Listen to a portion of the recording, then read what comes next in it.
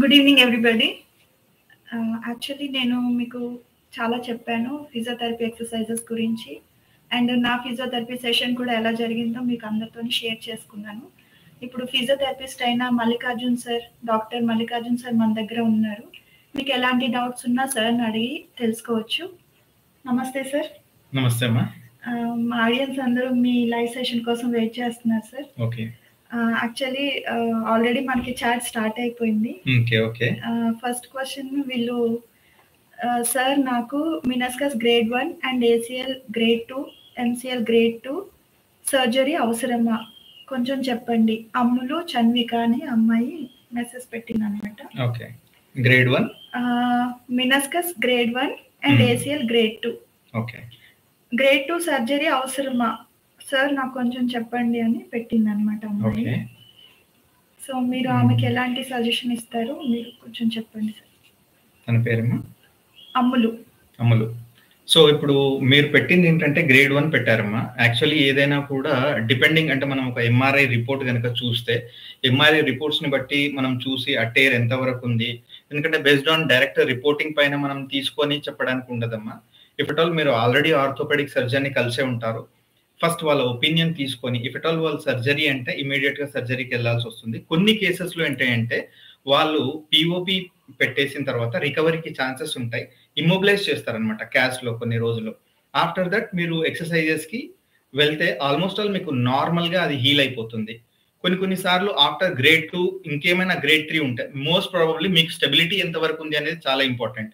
మీకు stability proper గా ఉంది, నేను నడవగలుగుతున్నాను, పెయిన్ లేదు అనుకున్నప్పుడు మాత్రము అది గ్రేడ్ 1 అండ్ గ్రేడ్ 2 కింద కన్సిడర్ అవుతుంది. అప్పుడు మనము డైరెక్ట్లీ ఫిజియోథెరపీ చేయించుకుంటే ఎక్సలెంట్ రిజల్ట్స్ వస్తాయి. మీ యొక్క నార్మల్ లైఫ్ మీరు లీడ్ చేయడానికి చాలా బాగుంటుందమ్మా. Sir are you sure grade 2 ఉంటే కనుక గ్రేడ్ 2 టేర్ ఉంటే పెయిన్ అనేది వస్తుంది కదా? సో ఆ పెయిన్ మరి ఓవర్కమ్ చేయడం ఎట్లా అంటారు? అంటే గ్రేడ్ 1 గ్రేడ్ 2 యాక్చువల్లీ ఇంజురీ కాబట్టి పెయిన్ అనేది ఉంటుందమ్మా. ఫస్ట్ ఏదైనా ఇంజురీ జరగగానే ఫస్ట్ ఇన్ఫ్లమేషన్ అంటాం అనమాట. ఇంటర్నల్ గా మనకు కొంత స్వెల్లింగ్ అనేది, పెయిన్ అనేది, టెండర్నెస్ అనేది ఉంటుంది. సో అది సబ్సైడ్ అవ్వడానికి నియర్లీ ఒక 1 వీక్ 10 డేస్ పడుతుంది ఖచ్చితంగా. బట్ ఇక్కడ నేనేం చెప్తున్నాను అంటే పెయిన్ ఉన్నప్పుడు ఎప్పుడు కూడా ఏది కూడా ఎక్సర్సైజెస్ డైరెక్ట్ గా ఫిజియోథెరపీ కానీ ఇంకేదైనా కూడా ఇట్స్ నాట్ సజెస్టబుల్. ఫస్ట్ దానికి రెస్ట్ ఇవ్వడం అవసరం అనమాట. యాక్చువల్లీ ఇవన్నీ ఏంటి అంటే స్ట్రెయిన్ లో వచ్చేటువంటి ముఖ్యమైనటువంటి అంశాలు అనమాట. ఎప్పుడైతే మనం సివియర్ గా మన యొక్క నీ జాయింట్ ఎప్పుడైతే స్ట్రెస్ కి గురయ్యిందో, అంటే లాటరల్ రొటేషన్ కానీ మీడియల్ రొటేషన్ కానీ యాంకిల్ ఫిక్స్ గా ఉండిపోయి నీ జాయింట్ అనేది ట్విస్ట్ అయిపోతుందమ్మా. అట్లాంటి వాటిల్లో ఈ మెనిస్కల్ ఇంజరీస్ వచ్చేటువంటి ఛాన్సెస్ హైగా ఉంటుంది. సో అట్లాంటప్పుడు ఇమ్మీడియట్ గా ఫస్ట్ దానికి రైస్ అనేటువంటి టెక్నిక్, రైస్ అంటే rest, icing, compression and elevation. దాని ద్వారా ఏంటి అంటే ఫస్ట్ అది ప్రైమరీ ఫస్ట్ ఎయిడ్ లాగా అనమాట. ఫస్ట్ స్టెప్ అది. సో ఎప్పుడైతే మనము ఈ ప్రోటోకాల్ ఫామ్ అవుతామో, రైస్ అనే ప్రోటోకాల్, రెస్ట్, తర్వాత ఐసింగ్, కంప్రెషన్ అండ్ ఎలివేషన్, దీనివల్ల మాక్సిమం మనకు పెయిన్ అనేది సబ్సైడ్ అవుతుంది. ఆ టైంలో మనము మెడిసిన్స్ యూజ్ చేసిన తర్వాత అనాల్జెసిక్స్, పెయిన్ కిల్లర్స్ అంటాం, ఇట్లాంటి వాటివి ఇస్తే ఆ పెయిన్ సబ్సైడ్ అవుతుంది. సబ్సైడ్ అయిన తర్వాత మనం ఆటోమేటిక్గా ఫిజియోథెరపీకి అనేది వెళ్ళొచ్చు. Okay sir. అమలు గారు విన్నారు కదా, మీకు కన్విన్సింగ్ గా ఉంటే మీరు సార్ చెప్పిన సజెషన్స్ ని ఫాలో అవ్వచ్చు. ఇంకా ఏమన్నా తెలుసుకోవాలంటే మీరు మమ్మల్ని అడగొచ్చు, will help you out. Sir ఇంకొక కామెంట్ వచ్చింది మనకి. ఫస్ట్ ఫ్లైట్ వాళ్ళు వేశారు comment. Sir after ACL surgery patient lose the original ligament and it is reconstructed with other ligament. How strong it will be in future to avoid any further damage? So ఎప్పుడైనా కూడా ligament అనేది మనకు replace చేశారు ఏదైనా ఉంటే అది ఏదో ఎక్స్ట్రాగా వేయరండి మాక్సిమం కూడా. యాక్చువల్లీ లిగమెంట్ ఇంజురీస్ అనేవి మినిమల్ ఉంటే దాన్నే ఒక సూచరింగ్ అనేది చేస్తారనమాట. సూచరింగ్ చేసిన తర్వాత ఆల్మోస్ట్ ఆల్ అది హీల్ అయిపోతుంది. అయితే ఇది డిపెండింగ్ ఆన్ గ్రేడింగ్ అనమాట. మెనిస్కల్ అనేది ఎప్పుడు కూడా సి షేప్డ్ అనమాట, సి షేప్ లో ఉంటుంది. అది మనకు టిబియా బోన్, లోవర్ లెగ్ ఏదైతే ఉందో దాని యొక్క బోన్ టిబియా అనమాట. దానిపైన ఈ విధంగా ఇది టిబియా బోన్ అనుకోండి, ఇటువైపు మీడియల్ మెనిస్కస్, ఇటువైపు లాటరల్ మెనిస్కస్. మనకి ఇలా ఒకవేళ టిబియా అప్పర్ వ్యూ మనం చూసినట్టయితే ఇక్కడ ఈ సి షేప్ లో ఇక్కడ ఒకటి ఉంటుంది మెనిస్కస్, ఇక్కడ ఒకటి ఉంటుంది అనమాట. సో బైలాటరల్ గా ఉంటాయి. అయితే ఇక్కడ ఏంటి అంటే రీప్లేస్మెంట్, ఈ ఔటర్ పెరిఫరీ పార్ట్ ఏదైతే ఉందో అది ఇంజురీ అయినప్పుడు ఖచ్చితంగా దానంతట అది హీల్ అయిపోయే ఛాన్సెస్ 100% ఉంటాయి. ఎందుకంటే ఈ అవుటర్ పార్ట్ ఏదైతే ఉందో వాస్కులరైజేషన్ ఎక్కువగా ఉంటుంది, రెడ్ కలర్ లో ఉంటుంది అనమాట. అంటే బ్లడ్ సప్లై ఎక్కువగా ఉంటుంది. మనకు బ్లడ్ సర్క్యులేషన్ అంటే ఆటోమేటిక్ గా దానికి కావాల్సినటువంటి పోషకాలన్నీ అందుతూ ఉంటాయి కాబట్టి హీలింగ్ ప్రాసెస్ అనేది చాలా ఫాస్ట్ గా ఉంటుంది. అదే మెనిస్కల్ టేర్ ఈ పెరిఫరీ కాకుండా మిడ్ లోకి వెళ్లే కొద్దీ హీలింగ్ ప్రాసెస్ అనేది తగ్గేటువంటి ఛాన్సెస్ ఉంటుంది. అండ్ ఇఫ్ ఎట్ ఆల్ మీరు అన్నట్టుగా అది కంప్లీట్ టేర్ అనుకోండి, మెనిస్కల్ కంప్లీట్ టేర్ అయిపోయింది, దాన్ని రీప్లేస్ చేస్తున్నారు అన్నప్పుడు ఖచ్చితంగా వాళ్ళు దానికి ఆల్టర్నేట్ గా మన బాడీలో ఉన్నటువంటి టెండాన్ తీసి ఫ్లాప్స్ గా చేసి వేయడమో ఇంకోటో చేస్తారు. దట్ ఈస్ ప్యూర్లీ న్యాచురల్ అండి. సో దాని వల్ల కూడా మీకు ఎటువంటి ఇబ్బంది ఉండవు. తర్వాత ఇన్ ఫర్దర్ గా మీరు కాకపోతే రీహాబిలిటేషన్ అనేది ఇక్కడ చాలా ఇంపార్టెంట్ రోల్. ఆ రీహాబిలిటేషన్ అనేది చాలా crucial role and important role. దానివల్ల మీకు ఫ్యూచర్ లో ఎటువంటి ప్రాబ్లమ్స్ రాకుండా ఉంటాయండి, అది మాత్రం ఖచ్చితంగా చెప్పొచ్చు. Okay sir. Next question. AK sir, I had ACL surgery on 19th January. When should I start walking without brace? Sir ఈయన మనకి ఒక రిక్వెస్ట్ పెట్టారు ఏంటంటే తెలుగు అర్థం కాదు. Okay, please try to explain him in English. Okay. AK, Mr. The account is AK account.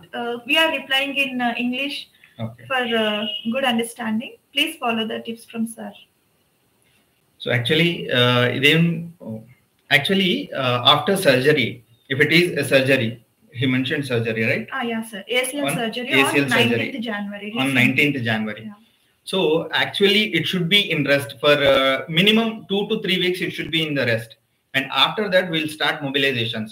Actually, from starting day only, we'll start all mobilizations except that knee joint. So thigh, related to thigh muscle, the upper thigh muscles, we have to strengthen the thigh muscles, and also we have to support the ankle movements. We have to maintain calf strength. We have to maintain calf muscle strength, and also hamstrings, quadriceps, upper leg. I'm talking about upper leg muscles. So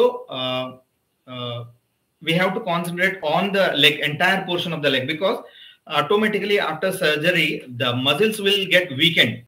So to overcome that weakness, until first for 2 to 3 weeks, first we have to concentrate on other part, remaining on that we have to just exclude that knee joint, and remaining part of the leg should be strengthened. And after that, after 2 to 3 weeks, automatically the strengthening will start actually with passive exercises. Means the patient can't do movements by himself. So by assistance of physiotherapy, he do passive exercises, and after that active exercises. Once your pain subsides, then you will perform your own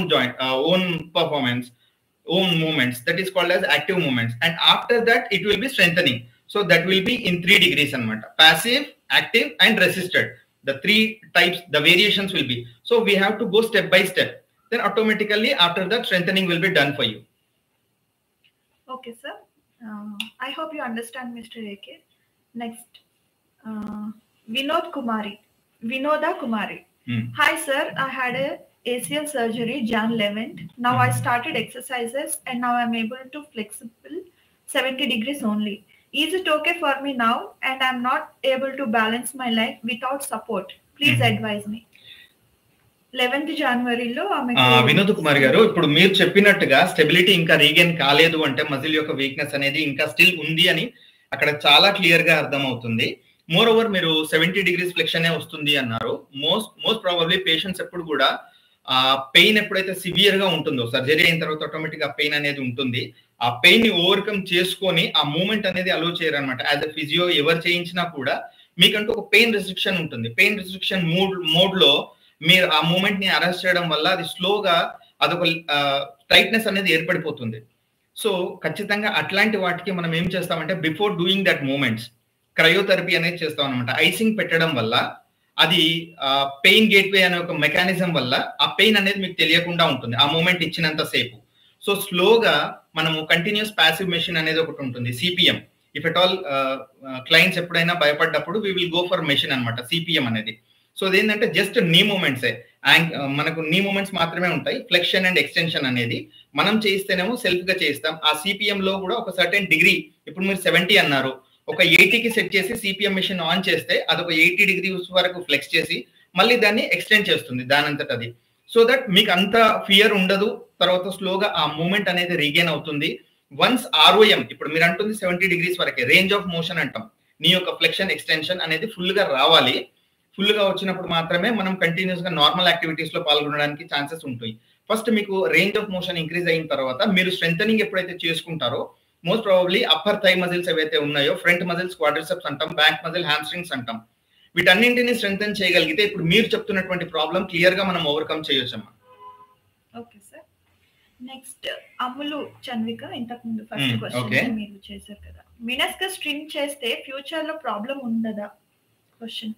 okay, meniscus trim చేయడం అంటే ఒక చిన్న part కనుక meniscus లో చిన్న part tear అయిపోయి అది joint movements లో కనుక డిస్టర్బ్ చేస్తుంది అనుకున్నప్పుడు మాత్రమే దాన్ని తీసేయడం జరుగుతుందమ్మా. అది కూడా it's a partial. Total meniscus తీసినప్పుడు మీరు అన్నట్టుగా ఈ మెనిస్కస్ అంటే ఏంటి అంటే నీ జాయింట్ లో ఎప్పుడు కూడా మనకి జనరల్ గా మనం స్పైన్ లో అయితే వింటూ ఉంటాం డిస్క్ అనేది, ఇది ఫైబ్రో కార్టిలేజస్ మెటీరియల్ అనమాట. సో నీ జాయింట్ అనేది ఇలా ఉంటుంది, పై యొక్క అప్పర్ దీన్ని ఫీమర్ అంటాము, ఇది టిబియా అంటాం, రెండు జాయింట్స్ ఇలా ఉంటాయి. దీనికి మధ్యలో ఒక షాక్ అబ్జర్వర్ లాంటిది స్మూత్ కుషనింగ్ లైక్ స్ట్రక్చర్ ఇప్పుడు మీరు చెప్తున్నటువంటి కార్టిలేజ్ అనమాట. సో అది ఫైబ్రో కార్టిలేజ్ అనమాట. ఇప్పుడు మీరు అనుకున్నటువంటి మెనిస్కస్ ఈ ఫైబ్రో కార్టిలేజ్ ఏదైతే ఉంటుందో అది పార్షల్, కొద్దిగా పార్ట్ మాత్రమే తీసేస్తారు. ఇఫ్ ఎట్ ఆల్ ఆ టోన్డ్ పార్ట్ ఎప్పుడైనా మీ యొక్క యాంకిల్ ఫ్లెక్షన్ ఎక్స్టెన్షన్ చేసేటప్పుడు ఆ జాయింట్ లోకి వచ్చి అడ్డుపడుతుంది అనుకున్నప్పుడు మాత్రమే అది తీయడం జరుగుతుంది. సో దానివల్ల మీకు ఎటువంటి ఫర్దర్ గా ఎటువంటి ప్రాబ్లమ్స్ అనేవి ఉండదమ్మా. Okay sir. నెక్స్ట్ ఏకే గారు మళ్ళీ. Okay. In my MRI it shows meniscus tear and ACL, but at the time of surgery doctor said meniscus is intact. Is it fine? Yeah, if meniscus is intact, so they will never touch that meniscus because I said already, if it is a periphery injury, automatically the meniscus will repair itself after certain period. After certain period it heals itself. So that is why the surgeons they avoided that meniscus and they left that meniscus. So they planned that it will be cured by themselves itself. So that is the main reason they left it. So it is fine. After that it will be cured completely. Okay sir. I hope AK garu cleared his doubt. Okay. Again ఇంకొకరు మనకి ఒక question అడిగారు sir. Okay. ACL and meniscus surgery అయిన వాళ్ళకి future లో arthritis వచ్చే సూచనలు ఉన్నాయా? ఇది ఎంతవరకు correct? Good question. Actually in future ఇప్పుడు మనకి ఈ మెనిస్కల్ ఇంజురీస్ అనేవి అంతే కూడా యంగ్ అడల్ట్స్ లో జరుగుతున్నాయమ్మా. ఇది due to mechanical forces, sports injuries అనుకోవచ్చు, ఇంకోటి అనుకోవచ్చు, సంథింగ్ కొన్ని స్పోర్ట్స్ ఇప్పుడు ఫుట్బాల్ కానివ్వండి, వాలీబాల్ కానివ్వండి, రగ్బీ ఇట్లాంటి మ్యాసివ్ ఏదైతే ఉంటుందో ఇట్లాంటి వాటిల్లో మెయిన్ గా జరిగే ఛాన్సెస్ ఉంటుంది. అయితే ఇప్పుడు ఇక్కడ ఏంటి అంటే ఎంగేజ్ లో కనుక మెనిస్కల్ ఏదన్నా రిపేర్ జరిగింది ఆర్ టేర్ జరిగింది, సర్జరీ అయ్యింది, అప్పుడు ఆటోమేటిక్ గా నేను చెప్పినట్టుగా పెరిఫరీ అయితే కంప్లీట్ ఇంజురీ, ఇంత పెరిఫరీలో అయితే కంప్లీట్ హీలింగ్ అనేది జరిగిపోతూ ఉంటుంది. సో అట్లాంటప్పుడు కాకుండా మనకు ఇప్పుడు మీరు చెప్తున్నది ఏంటంటే ఆర్థరైటిస్ డీజనరేటివ్ అంటాం, అంటే యాక్సిడెంటల్ గా జరగకుండా ఏజ్ ప్రకారంగా ఒకవేళ మెనిస్కల్ టేర్ జరిగింది అనుకోండి, అప్పుడు మనం దాన్ని రిపేర్ చేయడానికి కానీ ఏం ఉండదు అనమాట. సో నేను ఇంతకు ముందు చెప్పినట్టుగా ఒక జాయింట్ లో it acts as shock absorber అనమాట. ఒక జాయింట్ అనేది ఫ్రిక్షన్ కాకుండా అది ప్రివెంట్ చేస్తుంది. ఇప్పుడు మీరు అన్నట్టుగా యాక్సిడెంట్ లో ఒకవేళ మెనిస్కల్ టేర్ జరిగింది అంటే మాత్రము అది దానంతట అది హీల్ అవ్వడం కానీ సూచరింగ్ చేయడం కానీ జరుగుతారు. దానివల్ల ఫర్దర్ గా మీకు ఆర్థరైటిస్ అనేది వచ్చే ఛాన్సెస్ ఉండదు. ఇఫ్ ఎట్ ఆల్ ఏజ్ ఇప్పుడు ఎల్డర్స్ ఉన్నారు ఆఫ్టర్ 45, 55 ఒకవేళ బై ఛాన్స్ డీజనరేషన్ వల్ల డీజనరేట్ అయిపోయింది అనుకోండి మెనిస్కస్, అప్పుడు ఖచ్చితంగా ఆ స్పేస్ ఏదైతే ఉందో టూ జాయింట్స్ మధ్య ఏదైతే స్పేస్ ఉందో అది దగ్గరకు వచ్చేస్తుంది. రావడం వల్ల ఏమవుతుంది అంటే ఈ అప్పర్ బోన్ లోవర్ బోన్ ఏదైతే ఉందో వాటి యొక్క ఫ్రిక్షన్ వల్ల మీరు మూవ్మెంట్ చేస్తున్నప్పుడల్లా జరిగేటువంటి ఫ్రిక్షన్ ఉంటుంది, దాన్నే మనము ఆస్టియో ఆర్థరైటిస్ ONE అంటాం అనమాట. సో ఎంగేజ్ లో అటు వచ్చే ఛాన్సెస్ ఏం లేదన్నమా, until and unless if at all meniscus అనేది కంప్లీట్ గా మీరు ఏదైతే మెనిస్కస్ ఉంటుందో కంప్లీట్లీ డ్యామేజ్ అయ్యి నీ జాయింట్ లో ప్రాబ్లం అవుతుంది, ఒక ఫ్లాప్ అంటాం అనమాట. అది కొన్ని సార్లు నీ జాయింట్ లాక్ అయిపోతుంది, అది అడ్డం వచ్చి ఆ మిడిల్ కి వచ్చేసి. సో అట్లాంటప్పుడు మెనిస్కస్ తీసే ఛాన్సెస్ ఉంటాయి. అట్లాంటప్పుడు మనం ఏం చేయాలి అంటే స్ట్రెంథనింగ్ ఎక్సర్సైజెస్ ద్వారా నీ జాయింట్ మీద ఏదైతే మనకు ఓవర్ స్ట్రెయిన్ పడకుండా నీ జాయింట్ ని స్టెబిలైజ్ చేయడానికి మాక్సిమం ఏవైతే ఎక్సర్సైజెస్ ఉంటాయో వాటిని చేసి ఆ నీ జాయింట్ మీద ఎక్స్ట్రా ప్రెషర్ పడకుండా మనం ప్రివెంట్ చేసుకోవాలమ్మా అంతే. Okay sir. సో ఛాన్సెస్ మాత్రం తక్కువ అంటున్నారు. తక్కువ అమ్మా. Okay. So next question sir. Okay. అమ్ములు చన్విక మళ్ళీ తనే okay. Okay. MCL grade 2 heal itself. I am using medicine and doing physiotherapy. Okay. MCL కి గ్రేడ్ 2 ఉందంట సార్. అది హీల్ ఇట్ సెల్ఫ్ అవుతుందా లేకపోతే మెడిసిన్ ఫిజియోథెరపీ కూడా చేసుకుంటుందంట ఆమె. ప్యారలల్ గా మెడిసిన్ వాడుతుందంట, ఫిజియోథెరపీ కూడా చేసుకుంటుందంట. అది హీల్ ఇట్ సెల్ఫ్ అవుతుందా అని క్వశ్చన్. అవునమ్మా, హీల్ ఇట్ సెల్ఫ్ అవుతుంది. బట్ అక్కడ మీకు తెలుస్తుందమ్మా, ఏది కూడా ఇప్పుడు ఆర్థో రిలేటెడ్ గానీ ఇట్లా ఎట్లుంటాయి అనమాట మన యొక్క ఫంక్షనింగ్ బట్టి. ఇప్పుడు మనం రెస్ట్ లో ఉన్నాము, ఓకే, ఆ పెయిన్ అనేది సబ్సైడ్ అవుతుంది. మళ్ళీ మనం నడిచినప్పుడు కానీ అది పెయిన్ సబ్సైడ్ అవుతుంది అంటే ఆటోమేటిక్ అది హీల్ అవుతుంది అనే అర్థం. లేదు, ఒక 1 week 2 weeks 3 weeks అది అలానే ఉంటుంది. మళ్ళీ మీ యొక్క స్టెబిలిటీ అంటే మీరు నడిచేటప్పుడు గివింగ్ ఆఫ్, నీ జాయింట్ అనేది మెయిన్ గా ఏమవుతుందంటే గివింగ్ ఆఫ్, అది ఇట్లా పడిపోయినట్టు అవ్వడము, స్కిప్ అయినట్టు అవుతున్నట్టు, ఆ స్టెబిలిటీ అనేది మీకు క్లియర్ గా అర్థమైపోతుంది. ఎప్పుడైతే స్టెబిలిటీలో ప్రాబ్లం వస్తుందో అది హీల్ అవ్వట్లేదు అని అర్థం. అప్పుడు ఇమ్మీడియట్ గా మీరు ఒక మంచి ఆర్థో సర్జన్ ని కలిసేసి మళ్ళీ MRI అనేది ప్రాపర్ గా చేయించుకొని అక్కడ ఆర్థోస్కోపిక్ సర్జరీ ద్వారా వాళ్ళు ఒకవేళ మినిమల్ టేర్ ఉంటే దాన్ని సూచరింగ్ చేయడము అట్లాంటివి చేసి మళ్ళీ ఆఫ్టర్ దట్ రీహాబిలిటేషన్ చేస్తే అప్పుడు ఖచ్చితంగా 100% అది ట్రీట్ అయిపోతుంది, హీల్ అయిపోతుంది అమ్మా. Okay sir. So next Vidyasagar సంఖ, ఆయన I got ACL and bucket handle tear surgery on 26th January. While walking, I can't keep my surgery leg straight. How much days it will take? 26th January లో surgery అయిందంట. విద్యాసాగర్ గారు, మీరు చెప్పినట్టుగా ఈ bucket handle tear అనేది ఈ meniscal injuries లోకి వెళ్ళా అత్యంత డేంజరస్ థింగ్. అంటే భయపెట్టాలనేటువంటిది ఇక్కడ ఉద్దేశం కాదు. సో సివియర్ ఇంజురీస్ లోకి వెళ్ళా ఇది ఒక పార్ట్ అనమాట, బకెట్ హ్యాండిల్ టేర్. సో ఈ సి షేప్, నేను ఇందాక చెప్పినట్టుగా మెనిస్కస్ అనేది ఎప్పుడు కూడా సి షేప్ లో ఉంటుంది. ఈ సి షేప్ లో ఏమవుతుంది అంటే మీరు అన్నటువంటి బకెట్ హ్యాండ్ టేర్ ఏదైతే ఉందో ఈ మిడ్ పార్ట్ లో అనమాట, ఈ మిడ్ పార్ట్ అంతా టేర్ అయిపోయి అది ఒక బకెట్ హ్యాండిల్ లాగా తయారైపోతుంది అనమాట. The tear will look like bucket handle అనమాట. సో అప్పుడు వాళ్ళు ట్రీట్మెంట్ చేసిన తర్వాత ఇమీడియట్లీ హీల్ అయిపోతుందా అనేది చెప్పలేమండి. నేను చెప్పినట్టుగా ఎప్పుడైనా మనకు మెనిస్కల్ ఇంజురీస్ పెరిఫరీస్ లో ఉంటే చాలా తొందరగా తగ్గిపోతుంది. And when it is goes towards central portion అది హీలింగ్ అనేది కొద్దిగా స్లో అవుతుంది. ఇప్పుడు మీరు చెప్పినటువంటి బకెట్ హ్యాండిల్ అనేది చాలా వాస్ట్ గా ఉంటుంది అనమాట. టేర్ అనేది అది వాస్ట్ గా ఉండే అది ఒక బకెట్ హ్యాండిల్ లాగా అది కనబడుతూ ఉంటుంది. సో అట్లాంటప్పుడు అది ఇట్ టేక్స్ టైం అండి. మినిమం ఒక 5 months అనొచ్చు, 6 months అనొచ్చు. సో మీరు జాగ్రత్తగా ఉంటూ, అంటే ఆ జాగ్రత్తగా ఉండడం మీన్స్ దాన్ని ఓవర్ స్ట్రెయిన్ చేయకుండా మీరు ప్రాపర్ మీరు నీ జాయింట్ కి సంబంధించినటువంటి స్ట్రెంథనింగ్ ఎక్సర్సైజెస్ కనుక ప్రాపర్ గా మీరు చేస్తూ ఉంటే ఆటోమేటిక్ గా మీరు చెప్పినటువంటి ప్రాబ్లం అంతా కూడా మీకు సాల్వ్ అయ్యే ఛాన్సెస్ ఎక్కువగా ఉంటాయండి. బట్ ఆ పీరియడ్ నేను చెప్పినటువంటి హీలింగ్ అనేది స్లోగా ఉంటుందని చెప్పాను కదా, ఆ టైంలో మాత్రం మీరు చాలా జాగ్రత్తగా, అంటే మళ్ళీ నీ ట్విస్ట్ అవ్వకుండా, సంథింగ్ మీరు మెట్లు దిగేటప్పుడు కానీ స్లిప్ అవ్వకుండా, అట్లాంటి అంటే మెకానికల్ ఫోర్స్ ఎక్స్ట్రా అక్కడ పడకుండా మనం జాగ్రత్త పడుతూ స్ట్రెంథనింగ్ ఎక్సర్సైజెస్ చేసుకుంటే మాత్రం మీకు ఖచ్చితంగా హీల్ అవుతుంది. బట్ స్లో ప్రాసెస్ అన్నమాట అది. నెక్స్ట్ PRP గ్రేడ్ 2 ACL కి ఎంత వరకు effective sir? PRP grade 2 ACL కి ఎంత వరకు ఎఫెక్ట్ చూపిస్తుంది అని అడుగుతున్నాను. గ్రేడ్ 2 కి ఎంత వరకు ఎఫెక్టివ్ చూపిస్తుంది, ఎంత వరకు ఎఫెక్టివ్ PRP? ఓకే. సో ఇక్కడ గ్రేడ్ 2 లో ఫస్ట్ ఆఫ్ ఆల్ నేను చెప్పినట్టుగా రెస్ట్ అనేది చాలా ఇంపార్టెంట్ అండి. ఇదైనా కూడా మెనిస్కల్ ఇంజురీ ఏదైనా కూడా ముందు ప్రాపర్ రెస్ట్ అనేది ఇవ్వాలి. ఏదైనా కూడా ప్రాపర్ గా ఇంతకుముందు ఇప్పుడు సెషన్ స్టార్ట్ అయినప్పటి నుండి నేను చెప్తుంది అదే. ఇఫ్ ఎట్ ఆల్ అదొక బోన్ అనుకోండి, ఫ్రాక్చర్ అయ్యింది, it takes 45 days to heal. అక్కడ చేయాల్సింది ఏంటి అంటే బోన్ అలైన్మెంట్ ప్రాపర్ గా ఉండాలి. ఒకవేళ బోన్ ప్రాపర్ గా అలైన్ అయి ఉంటే దానికోసమే ప్లేట్స్ అండ్ స్క్రూస్ ఫిక్స్ చేస్తారనమాట. బోన్ అలైన్మెంట్ ప్రాపర్ గా ఉంది అంటే హీలింగ్ అనేది 100% దాని యొక్క టైంలో అది జరిగిపోతూ ఉంటుంది. ఇక్కడ మెనిస్కల్ అనేసరికి ఫస్ట్ మెనిస్కల్ టేర్ అనేది ఇట్స్ ఏ కార్టిలేజ్ అనమాట. సో ఆ కార్టిలేజ్ ని మనం స్టెబిలైజ్ చేయలేము until and unless we prevent it. అంటే దాన్ని ఎక్కువగా మనం స్ట్రెయిన్ చేయకుండా, ఎక్కువగా ఓవర్లోడ్ చేయకుండా మనం జాగ్రత్త పడుతూ దానికి మనం స్ట్రెంథనింగ్ ఎక్సర్సైజెస్ ఇస్తూ ఉంటే ఆటోమేటిక్ గా అది హీల్ అయిపోయేటువంటి ఛాన్సెస్ ఉంటాయి. నేను చెప్పేది ఒకటే ఏంటంటే ఆ హీలింగ్ ప్రాసెస్ లో మనం దాన్ని ఓవర్ స్ట్రెయిన్ చేయకుండా, మళ్ళీ నీ ట్విస్టింగ్ అట్లాంటి మూమెంట్స్ రాకుండా ఇవన్నీ జాగ్రత్త పడుతూ స్ట్రెంథనింగ్ ఎక్సర్సైజెస్ చేస్తూ ఉంటే ఖచ్చితంగా మీకు ఆ రిజల్ట్ అనేది బాగుంటుంది. Okay sir. నెక్స్ట్ ఒక question. 1 year back ACL surgery అయింది సార్, బట్ నీ పెయిన్ ఉంది. నీ పెయిన్ ఉంటుంది. ఓకే, 1 year బ్యాక్ అయ్యింది, స్టిల్ మీకు నీ పెయిన్ అనేది ఉంటుంది.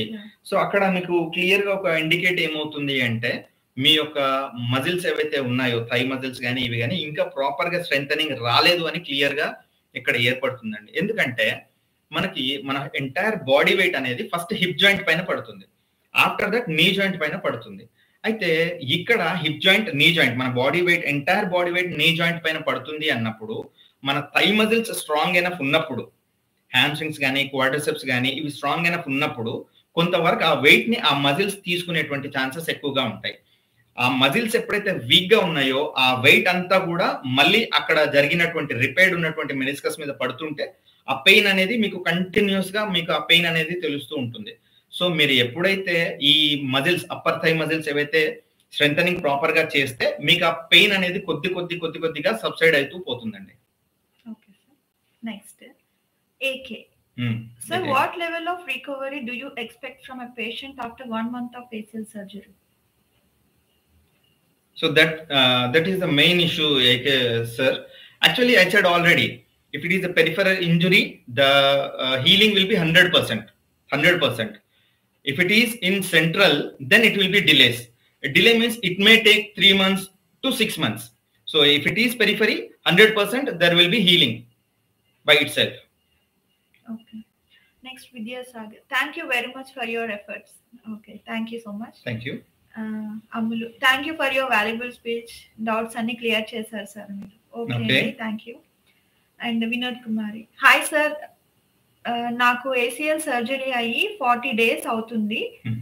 నేను ఎన్ని డిగ్రీస్ వరకు నీ బెండ్ చేయొచ్చు అండ్ ఎక్సర్సైజ్ డైలీ ఎన్నిసార్లు చేయాలి? అమ్మా, ఇప్పుడు మీరు అన్నట్టుగా ఇంకా ఎక్సర్సైజెస్ చేస్తూ ఉన్నారు అంటున్నారు, 40 days అయిపోయింది అని చెప్పారు. సో ఎన్ని డిగ్రీస్ నేను ఫ్లెక్స్ చేయాలి అనేది మీ యొక్క ఎప్పుడైనా కూడా అండర్ గైడెన్స్. నేను ఫస్ట్ నుంచి ఈ సెషన్ ఫస్ట్ నుంచి కూడా ఇంతకు ముందు వీడియోలో కూడా నేను చెప్పడం జరిగింది, అండర్ గైడెన్స్ ఎప్పుడు కూడా నీ ఫ్లెక్షన్ అనేది ROM అనేది చాలా ఇంపార్టెంట్ అమ్మా. 100% ఎప్పుడైతే ROM మీకు వస్తుందో, నీ రేంజ్ ఆఫ్ మోషన్ అంటాం, అంటే నీ ఫ్లెక్షన్ ఎక్స్టెన్షన్ మీకు కంప్లీట్ గా మడవడము, కంప్లీట్ గా బెడ్ మీరు బెడ్ పైన కూర్చున్నప్పుడు నీ కూడా కంప్లీట్ గా కింద బెడ్ పైన ఆనాలన్నమాట, ఆ నీ బ్యాక్ సైడ్. సో అది ఎప్పుడైతే మీరు రీగెయిన్ చేయగలుగుతారో అప్పుడే మీకు ఎటువంటి ఇబ్బందులు లేకుండా మీరు వాకింగ్ చేసినా ఇంకే యాక్టివిటీస్ లో అయినా ఇబ్బందులు ఉండవు. సో దానికి ఎన్ని డిగ్రీస్ చేయాలి అంటే స్లోలీ అంటే అగెయిన్స్ట్ పెయిన్ ఫోర్స్ఫుల్లీ ఎప్పుడు కూడా దాన్ని ఫ్లెక్స్ చేయడానికి కూడా లేదు. అది మళ్ళీ కూడా ఇంకా అడ్వర్స్, దాన్ని మనం ఇంకా హెచ్ చేసిన వాళ్ళం అవుతాం. కాబట్టి స్లోగా మీరు ఎంత చేయగలిగితే అంత డే టు డే ఇంప్రూవ్ చేస్తూ, ఇఫ్ ఎట్ ఆల్ అది పెయిన్ఫుల్ గా అనిపించింది అంతకన్నా ఎక్కువ చేయలేకపోతున్నారు అన్నప్పుడు ఐస్ అప్లై చేయడం, దాని తర్వాత చేయడం, బట్ అండర్ అసిస్టెన్స్ చేస్తే వాళ్ళే మీకు డిగ్రీస్ అనేది పెంచుకుంటూ వెళ్తారనమాట. 10 degrees అలా స్లోగా మీకు కంప్లీట్ ROM వచ్చేటట్టుగా అసిస్ట్ చేస్తారనమాట. సో అండర్ గైడెన్స్ మీరు ఎక్సర్సైజ్ చేయండి అమ్మా, that is my suggestion. Okay. Next Alwala Srinivas. Sir నాకు 3 days బ్యాక్ మెనిస్కస్ సర్జరీ అయింది, ఎలాంటి ఎక్సర్సైజెస్ చేయాలి? శ్రీనివాస్ గారు, జస్ట్ ఇప్పుడు 3 days అయ్యింది అని చెప్తున్నారు కదా.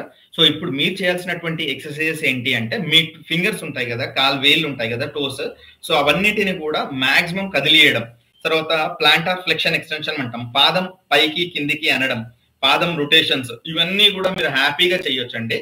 ఈ వీటితో పాటుగా మెల్లిగా మీరు నీ జాయింట్ కింద ఒక టవల్ పెట్టేసి స్లోగా ప్రెస్ చేయడం, స్లోగా వితౌట్ ఎనీ పెయిన్, మీకు కంప్లీట్ గా పెయిన్ తగ్గింది అనుకున్నప్పుడు మాత్రమే చేయండి. సో ఆ మూమెంట్స్ మాత్రం మీరు కంటిన్యూస్ గా ఆ యొక్క లెగ్ మూమెంట్, మీరు ఫీట్ యొక్క మూమెంట్స్ నేను చెప్పినట్టుగా ఇప్పుడు ప్లాంటార్ ఫ్లెక్షన్ ఎక్స్టెన్షన్ అమ్మా, పాదం పైకి అనడము, కిందికి అనడము, తర్వాత rotations clock wise anti clock wise చేయడము, ఇట్లాంటివన్నీ కూడా మీరు చేసుకోవచ్చండి. కదలికలు అనేవి మెయింటైన్ చేయాలి, కంప్లీట్ గా రెస్ట్ లో అనేది ఎప్పుడు కూడా ఉండొద్దండి. ఆ సర్జరీ అయినటువంటి పార్ట్ వదిలేసి మిగతావన్నీ కూడా మూమెంట్స్, ఎక్సెప్ట్ ఆ జాయింట్, ఆ పైన హిప్ జాయింట్ ఉంటుంది, ఆ హిప్ జాయింట్ కి కూడా మీరు మూమెంట్స్ హ్యాపీగా ఇచ్చుకోవచ్చండి. ఆ ఒక్క జాయింట్ మాత్రమే, నీ జాయింట్ వదిలేసి మిగతా వాటికి మీరు ముందు ఎక్సర్సైజెస్ చేసిన తర్వాత ఆఫ్టర్ సర్టెన్ పీరియడ్ ఫిజియోథెరపిస్ట్ చెప్తారండి ఎప్పుడు స్టార్ట్ చేయాలి అనేది. ఒక 2 weeks ఆఫ్టర్ మీకు అవి స్టార్ట్ చేయడానికి అవకాశం ఉంటుందండి.